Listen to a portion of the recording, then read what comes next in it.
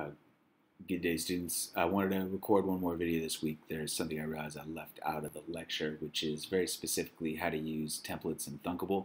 So I've set up, if you're on the week 2 app building assignments, Four Corners app, you're just building it from scratch. But specifically, I Have a Dream uses a pre-built template. And the reason why is because I feel like it makes it, well, very simply, the media has already been uploaded, so you don't have to find the specific media that's going to work. And by that I mean images and sounds. So here's how you get to a template. So if you're going into the activity I Have a Dream, and you open the app project page that I've set up,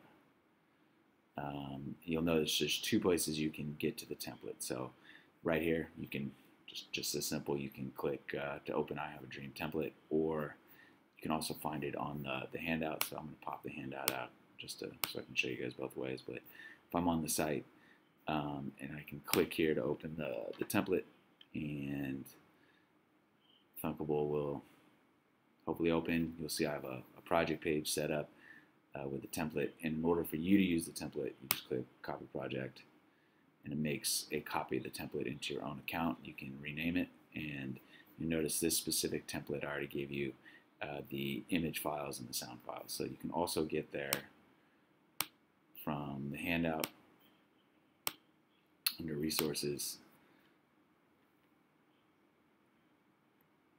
2 different ways to get to the template. Okay, good luck, have a great week.